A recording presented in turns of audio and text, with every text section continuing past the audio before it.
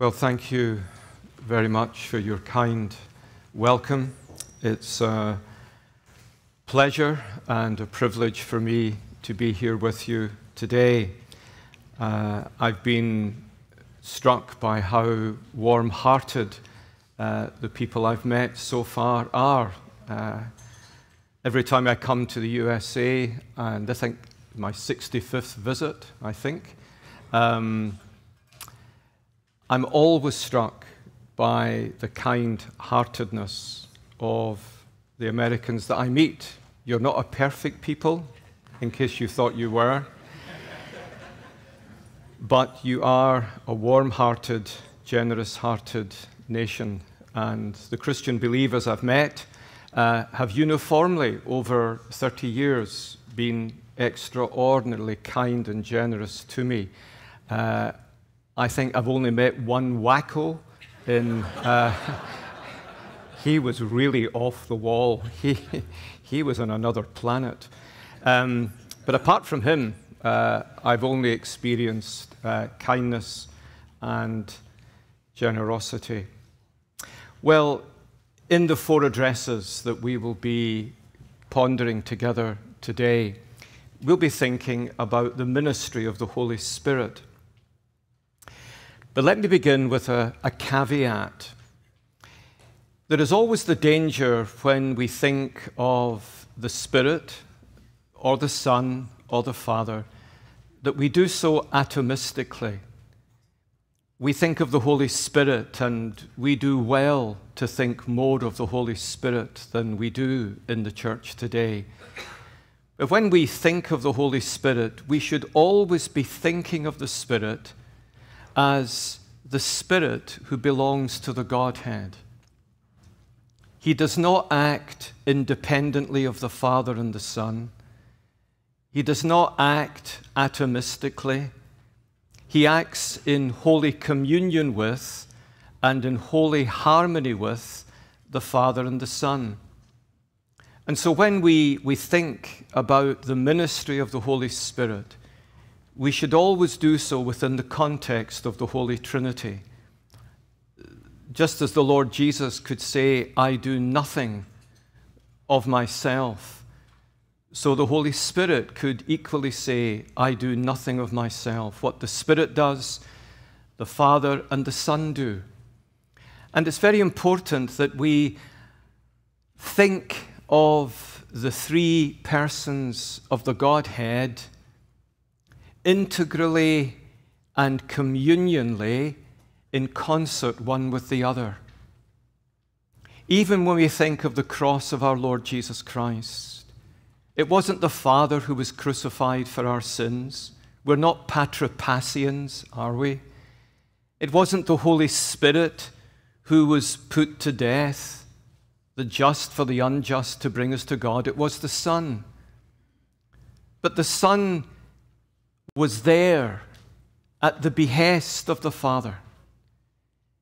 And he was there upheld by the Holy Spirit. It was by the eternal Spirit, says the writer to the Hebrews, by the eternal Spirit that he offered himself unblemished to God. The Holy Trinity is always involved in everything that the Holy Trinity does. Often it's the Father who is to the fore. God so loved the world that he gave his only begotten Son. And it is only begotten, not one and only. And it is the Son who loved us and who gave himself for us. And it's the Spirit who comes from the Father and the Son to bring us into union with Christ and into communion with the Godhead.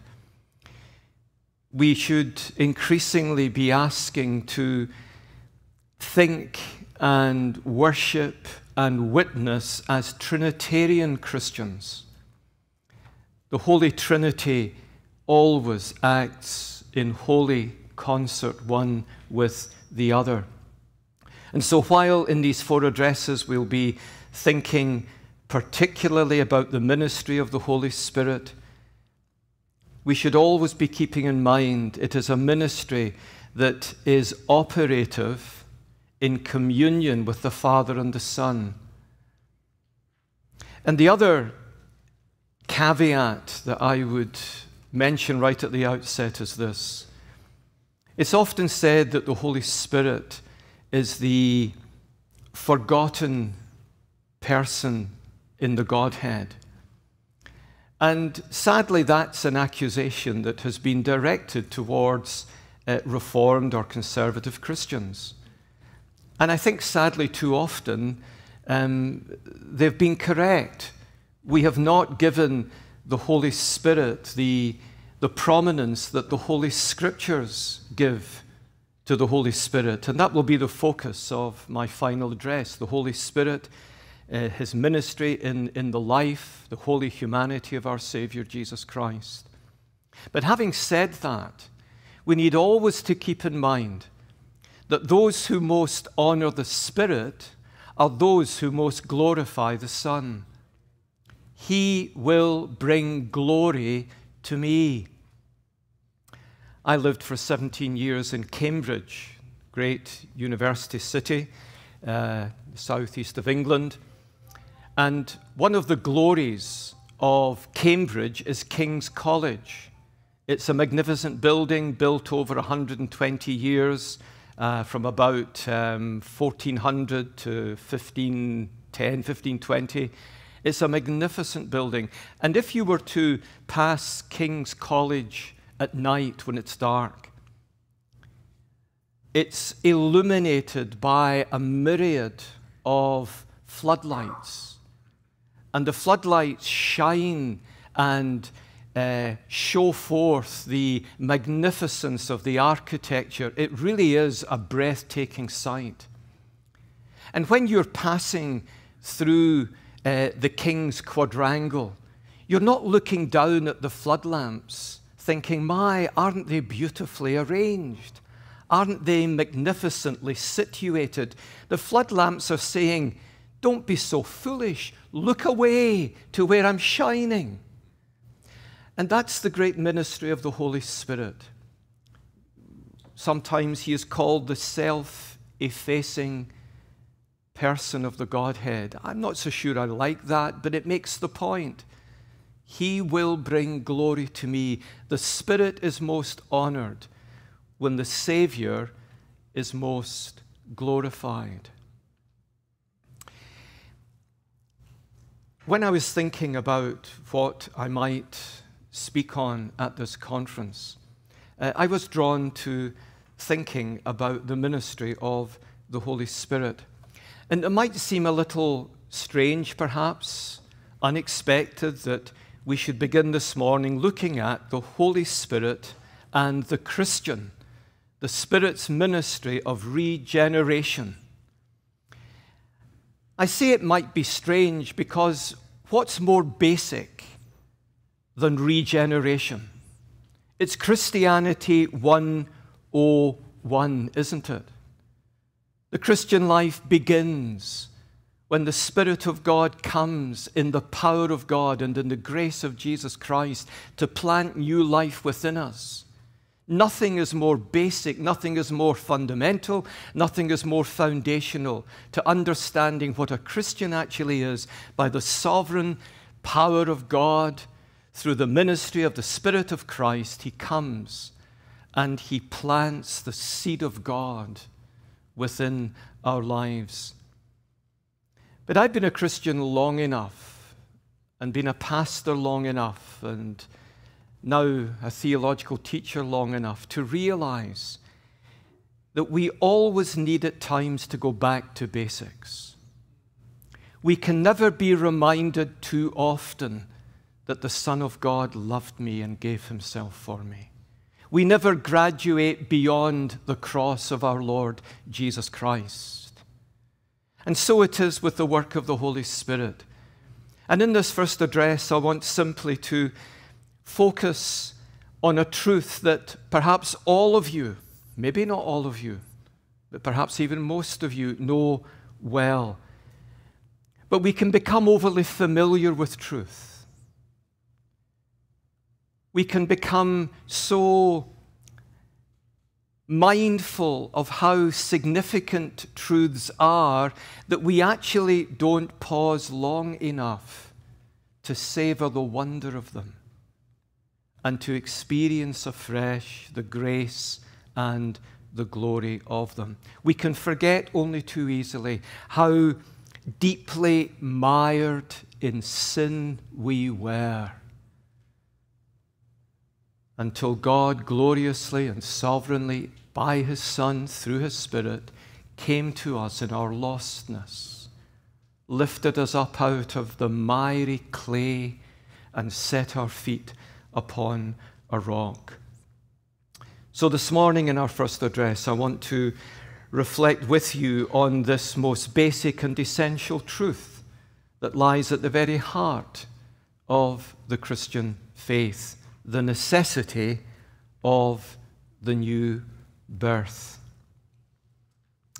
When the gospel is preached, when the glad tidings of Jesus Christ as Savior, Lord, King, prophet, and priest is proclaimed, when God personally pleads with sinners and calls us to turn from our sin and rebellion and come to him for pardon and new life, we are faced with a profound problem, aren't we?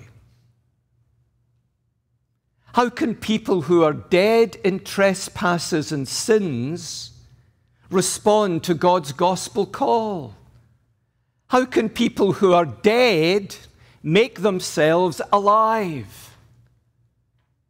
Is it not utterly incongruous to think that there can be any rationality in the call of God to repentance and faith when that call is addressed to men and women and boys and girls who are dead? Not lingeringly dying, but who are dead in trespasses and sins. But that profound problem has an answer to it. And the answer is simply this: what we are incapable of doing, God does. Blessed be his name. The gracious, powerful, renovating, sovereign ministry of the Holy Spirit is placarded to us, not just as we'll see in the 3rd chapter of John's Gospel, but from the very beginning of Holy Scripture. The new birth is not a new covenant phenomenon. It's a truth that is embedded in the very fabric and heart of redemptive history. The point of origin in every Christian believer's life. Notice this language. The point of origin in every Christian believer's life is God's eternal decree to save a people to the praise of his glory. That's the point of origin. But the point of origin in history is the sovereign work of God, the Holy Spirit, implanting within us new life from above. The Bible is passionately monergistic and not synergistic. We do not ally ourselves with God in creating new life within us. We don't join hands with the Most High so that new life can come to us. By his own sovereign good pleasure, according to his own eternal decree, God acts monergistically to do what we could never do for ourselves. It's the Holy Spirit who enables us both to hear God's gospel call and to respond to it in repentance towards God and faith in our Lord Jesus Christ. Now let me pause for a moment just to make this broader point. When you read John Calvin's Institutes of the Christian Religion, and don't be off put at all by the name Calvin. Calvin is a beautifully lucid prose writer.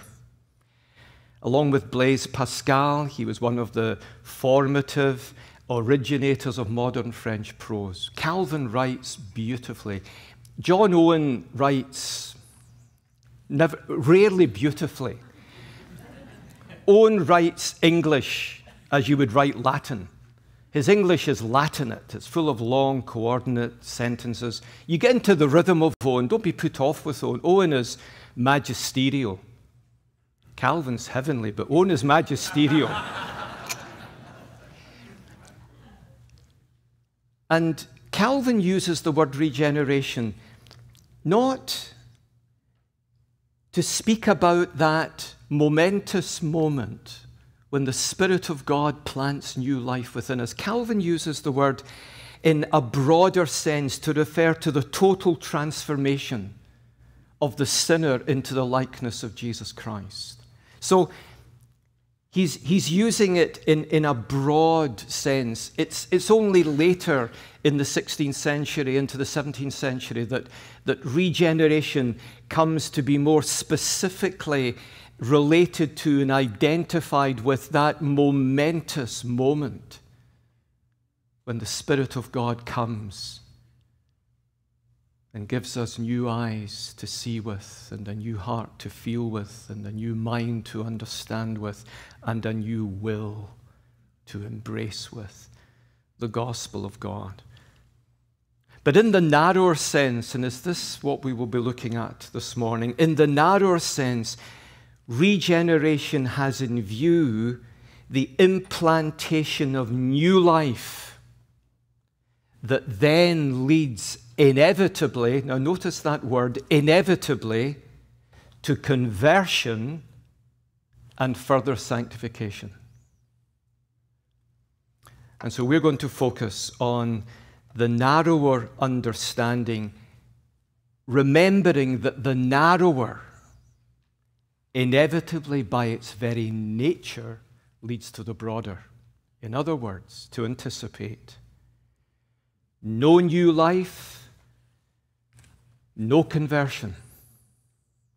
No new life, no regeneration. Because the seed of God comes not to live inertly within us, but to live transformatingly within us. So turn with me in your Bibles to perhaps one of the most familiar passages in the whole Bible, the 3rd chapter of John's Gospel.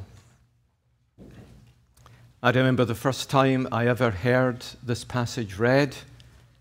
It was on a wet Sunday afternoon in Glasgow. Most Sunday afternoons are wet in Glasgow, Robert, aren't they? November the 11th, 1966. I didn't possess a Bible, but I was invited along to a meeting. Read in with me from the closing words of the 2nd chapter.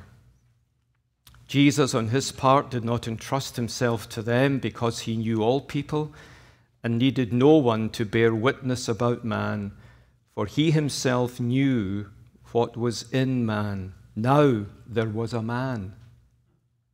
Notice the juxtaposition. Notice how beautifully John tells us Jesus knew what was in a man. Now, let me tell you about a man. A man of the Pharisees named Nicodemus, a ruler of the Jews. This man came to Jesus by night and said to him, "Rabbi, we know that you are a teacher come from God, for no one can do these signs that you do unless God is with him." Jesus answered him, "Truly, truly, I say to you, unless one is born again or born from above, he cannot see the kingdom of God." Nicodemus said to him, how can a man be born when he is old? Can he enter a second time into his mother's womb and be born? Jesus answered, Truly, truly, I say to you, unless one is born of water and the Spirit, he cannot enter the kingdom of God. That which is born of the flesh is flesh, and that which is born of the Spirit is spirit. Do not marvel that I said to you, you must be born again. The wind blows where it wishes, you hear its sound, but you do not know where it comes from or where it goes. So it is with everyone who is born of the Spirit. Nicodemus said to him, How can these things be? Jesus answered him, Are you the teacher of Israel, and yet you do not understand these things? Let me simply walk you through Jesus' encounter with Nicodemus. The first thing that John impresses upon us is that Nicodemus is a man with an impressive religious pedigree. He tells us that he was a man of the Pharisees. In verse 10, he says, You are the teacher of Israel, hodidaskalos to Israel. You are the teacher, you are the Reverend Professor Dr. Nicodemus. He's a man who has a lineage of religious privilege. He had gospel privileges aplenty, and I use the language advisedly. He had gospel privileges aplenty. You remember how in Romans 9, Paul tells us about his own sorrow and anguish that his own people have turned from Christ and refused Christ. And he says, I could wish I myself were accursed and cut off from Christ for the sake of my brother, my kinsman, according to the flesh. They are Israelites. To them belong the adoption, the glory, the covenants, the giving of the law, the worship, and the promises. And to them belong the patriarchs. And from their race, according to the flesh, is the Christ who is God over all, blessed forever. What astonishing God-given gospel privileges belonged to Nicodemus and to his covenant people. The adoption, the glory, the covenants, the giving of the law, the worship, and the promises. And right at the outset, John is flagging this up because he wants to show his readers, and remember what the great purpose of the Gospel of John is. John is not writing simply to inform us and educate us about Jesus. He's writing to win us to salvation in Jesus. These things are written, he says, at the end of chapter 20. These things are written that you might believe that Jesus is the Christ, the Son of God. The Gospel of John is a 15,635-word gospel tract. At least in the Greek text it is. 15,635 words. And John's great concern is not simply to inform us and educate us and give us interesting insights into the person and work of a man called Jesus. John is out to grab us by the throat and to bring us in the power of the Spirit of God to bow down before the Son of God and embrace him as Lord and Savior and King. And right at the outset, John is impressing on us that with all his religious privileges, with all his spiritual gospel privileges, Nicodemus was in the dark. He was outside of the communion of God. John wants his readers to understand that not one of their gospel privileges, nor all of them together, can make us right with God, because by nature we are all children of wrath like the rest of mankind. You know, the gospel came with a cataclysm to the ancient world, but to the Jews in particular. We all, Ephesians 2, we all, like the rest of mankind, the Jew would be the very first to say the rest of mankind, by nature, children of God's wrath. And Paul says, we also, with all our privileges. And Nicodemus needed to understand that sin was not a fungus to be scraped off. It was a deadly disease that required saving surgery.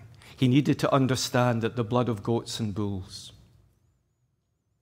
could never deal effectively with sin. And it's this man who comes to Jesus by night.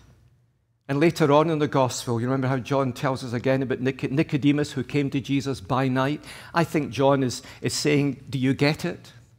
You know, we read the gospel so flatly. I think John is saying, you know why this man came at night? He was looking around. He didn't want anyone to know that he was en route to meet this itinerant rabbi whose teaching and whose mighty works were causing such a stir. He came under the cloak of darkness. Maybe some of you are here today under the cloak of being part of a larger body. And no one really notices that you have come and you're seeking to find a Savior. And then secondly, notice that John intriguingly says Jesus answered him. Nicodemus hadn't asked a question. He came with a statement. He came to Jesus by night and said, Rabbi, we know that you're a teacher come from God, for no one can do these signs that you do unless God is with him. He's not asking a question. But then John intriguingly says, Jesus answered him.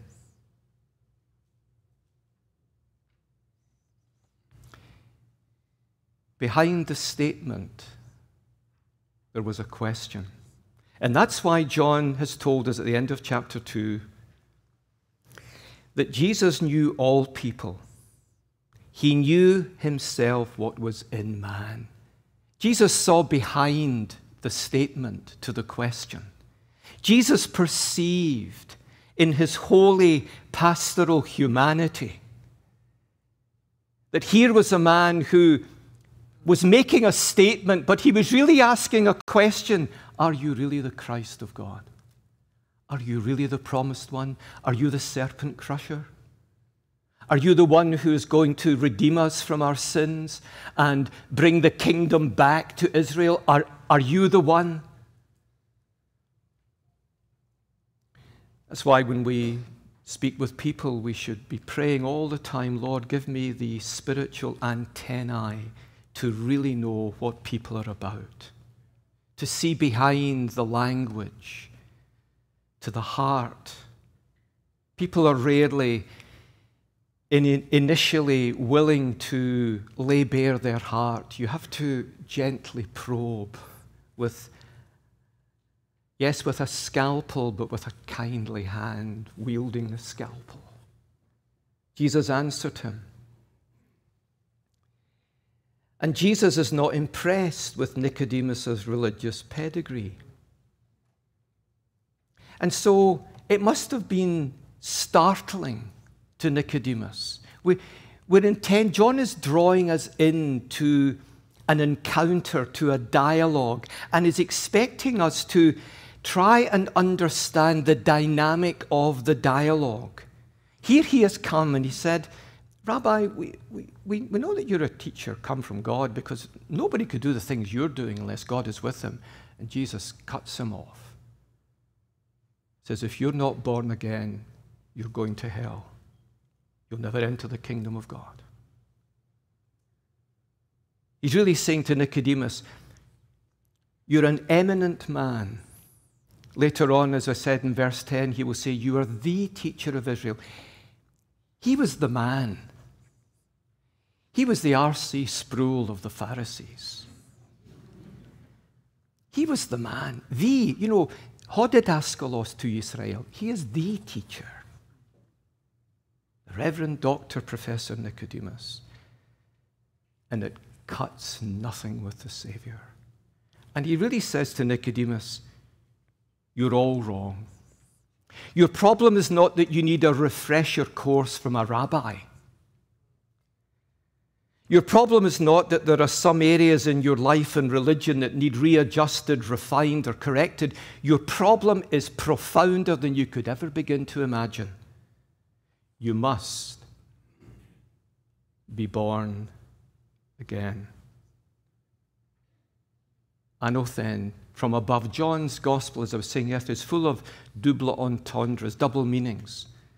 I have a friend who wrote a doctorate at Cambridge on double entendres in John's Gospel, over 100 of them, embedded into the texture of the inspired scripture that the Holy Spirit uses John to pen. Your problem is deeper and profounder. You must be born again. And then thirdly, notice how Jesus highlights Nicodemus' spiritual blindness. Nicodemus asks him, how can a man be born when he is old? Can he enter a second time into his mother's womb and be born? Nicodemus is all at sea. He's failing completely to understand the spiritual truth embedded in Jesus' words. Now think what Jesus is saying to this deeply spiritual teacher who belonged to the covenant people of God with all their gospel privileges. He's saying simply this to him: do you not get it, Nicodemus? Have you never understood, though you be a rabbi and schooled in rabbinic teaching, and though quite possibly, as there were many rabbis, well, maybe that's putting it too strongly, there were quite a number of rabbis who had memorized the whole of what we call the Old Testament. They could stand up. They could stand up and they could say, in the beginning, God, Bereshit bara Elohim, va'et shamayim ha'aret. They could go through the whole scriptures. And Jesus is saying to him, you know nothing because you don't know the first necessary truth of biblical religion. You see, Jesus wasn't teaching new doctrine, was he? Remember how back in Deuteronomy, God patiently impresses on his people that what they need is a circumcised heart. Twice, isn't it, in Deuteronomy 10 and again in chapter 30, I think. He says, you need your heart. Do you not understand, you people? Do you think your God is content with outward observances and religious practices, albeit punctilious and according to the letter of the law? God looks on the heart. Circumcise your hearts. By Psalm 51, David comes and he says, Lord, create in me a clean heart. Renew a right spirit within me. All those really great, great words that we should all know very, very well in Isaiah 66, isn't it? This is the one to whom I will look, says the Lord, who is humble and contrite in spirit and trembles at my word. And one of the dangers in Reformed Christianity is that we can be content with knowing ourselves and knowing others who know the great doctrines of the gospel. My dear, dear friends, it's not enough to know the great doctrines of the gospel. We need to know the God of the great doctrines of the gospel. We need to know the power of the truth in our lives. We need to not simply be walking, talking evangelical Christians. We need to be lovers of Christ. We need to know the expulsive power of a new affection, to quote Thomas Chalmers. We need to know truth residing in our hearts, not merely to give us intellectual credibility, but truth captivating our souls so that we can sing, Jesus, lover of my soul, let me to thy bosom fly. And it's at this point in the encounter that Jesus confronts Nicodemus with the ABC of biblical religion. And he says to him, after Nicodemus has asked, how can I be born when I'm old and enter a second time into my mother's womb? Jesus says, unless you're born of water and the Spirit, you cannot enter the kingdom of God. That which is born of the flesh is flesh. That which is born of the Spirit is spirit. Jesus is saying simply this to Nicodemus. No matter how hard you may try, all you'll be able to produce is more of the same. All religion can do is produce more religion. Devoted religion, precise religion, even reformed religion. But only religion. Jesus has told Nicodemus he needs a new heart. And this is what the imagery of water and spirit is signifying to him. He's using language. He's using imagery that goes back to Ezekiel 36. Water purifies, it washes clean. The Spirit renovates. And these are the two twin elements in regeneration, purification and renovation. That's why the born again live a new life. The Spirit comes not only to purify, but to renovate. And Jesus is saying to Nicodemus, this is what you need to understand, Nicodemus. You cannot give yourself a new heart. You need to face up to this. You are utterly unable to do what needs to be done. If you're to enter the kingdom of God, you'll never do it under your own steam, by your own efforts, by your punctilious religious observances, by your keeping of the law. That which is born of the flesh is flesh. All it can do is produce more of the same. Now, this may seem a counsel of despair. Somebody comes to you and says, I want to be saved. You say to them, oh, what a great thing to desire. Let me tell you this, you can't save yourself. Good night. Well, they can't save themselves. Is Jesus simply giving Nicodemus a counsel of despair? Does Jesus now leave Nicodemus to go home and wait till the Spirit sovereignly moves and grants him a new heart, takes away his heart of stone, gives him a heart of flesh? What has Jesus been doing here? He's been deliberately distressing Nicodemus. Distressing him. This man with all his privileges. This man knew the Bible inside out. This man would probably put us to shame.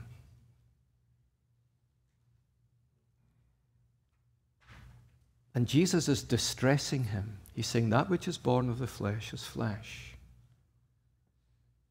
You see, until you know your hopelessness and your helplessness, the gospel of Jesus Christ will never be sweet to your taste or sweet to your hearing. That was my experience. I had I knew nothing of the Bible, didn't possess a Bible, wasn't raised in a church going home. I knew one thing in the Bible, David's lament over Saul on Mount Gilboa. I'd memorized it at the age of 11 because my primary school teacher said it was a good bit of literature. And so I memorized it. Tell it not in Gath, publish it not in the streets of Ascalon. I didn't know John 3:16. I didn't know Jesus Christ came into the world to seek and to save the lost. And when a friend, a boy I got to know older than me at school, I was almost finished my high school, my weekends were spent clubbing. You wouldn't call it that, we just called it, what do we call it? Going to the dancing. He said, come along, and the fellow leading this young adult Bible class was told there are 2 unconverted boys here today, and he scrapped his talk and preached in John 3:16. God distressed me. He distressed me by lifting up Jesus Christ before me. Thomas Goodwin said, if you would know what sin is, go to Mount Calvary. That's what this preacher did. He lifted up Jesus Christ, and for the first time in my life, I not only knew I was a sinner, I felt I was a sinner before a holy God. And that's what Jesus is doing here. He's really distressing Nicodemus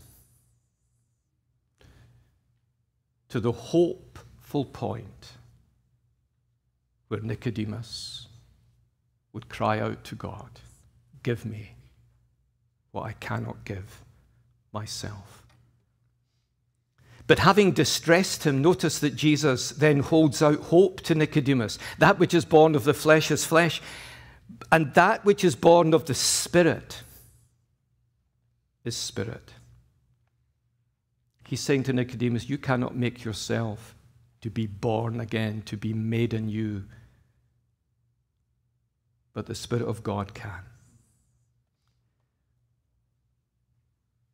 The Holy Spirit can give you what you could never give yourself. Jesus is saying to this deeply religious man, cast yourself on the grace and mercy of God. And he uses, doesn't he, this simple but vivid illustration to impress his teaching on Nicodemus. He says the Spirit blows where it wishes, where it wills. You hear its sound, you don't know where it comes from or where it goes. So it is with everyone born of the Spirit. It's a beautiful point, isn't it, Jesus is making? He's really making 2 points to Nicodemus. You need the wind of God, the pneuma of God, the Spirit of God to do for you what you can't do for yourself. And here's the thing, Nicodemus.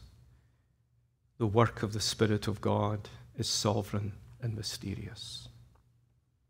You know, every Christian has the same testimony. The incidentals are really incidentals. We all have the same testimony. Born from above by the sovereign work of God. Chosen not for me, wakened up from wrath to flee. I sometimes think in evangelical Christianity, we've been far too taken up with testimonies. You know, testimonies were unheard of, relatively, prior to the early decades of the 19th century. Don't misunderstand me. Please don't misunderstand me. It's wonderful how the Lord brings us by a myriad of routes to cast ourselves upon the Savior, how he regenerates us sovereignly in the strangest of circumstances. I knew of a man who was leaping over a wall, and before he began to leap over the wall, he was an unbeliever, and when he leapt over the wall on the other side, he was a born-again Christian. Well, the Spirit blows where he wills. God breaks all the conventions of humanity. He doesn't conform to our petty little conformable structures of thought. He does what he does. Let God be God. He's saying to Nicodemus, you can't predict the work of God. You cannot see God at work. He works mysteriously, sovereignly, but you can see the effects of his work. The wind blows where it will, and you see the effects of it. In other words, when the Spirit comes and sovereignly and mysteriously gives us new life, and we wonder, what's happened to me? Things I once longed after, I'm beginning to lose taste for, and things I once had no time for, I now have an appetite for. I remember shortly after I was converted, don't get me wrong about as if I'm anti-dancing, anti-everything. I went with some friends at school to a large dance hall in Glasgow. And I remember yet the Locarno, bottom of Sucky Hall Street, Robert, paid 8 shillings and threepence to get in. Still remember it. Got my ticket. And my friend said, we're off to the restroom. Well, they didn't call it a restroom. We called it something else.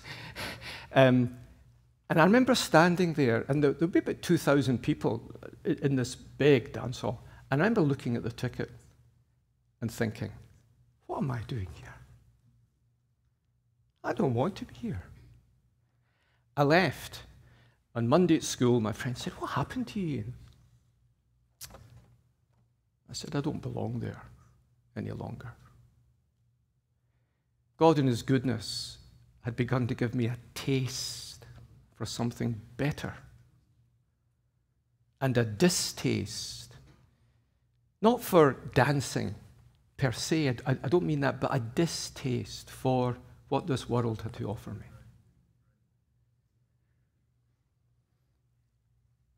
You cannot hide the new birth. Just like you can't hide physical life, you can't hide spiritual life.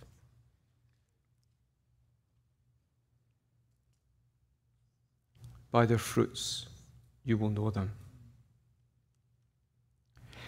The absolute necessity of the new birth rests on 2 truths, doesn't it? I'll close with this.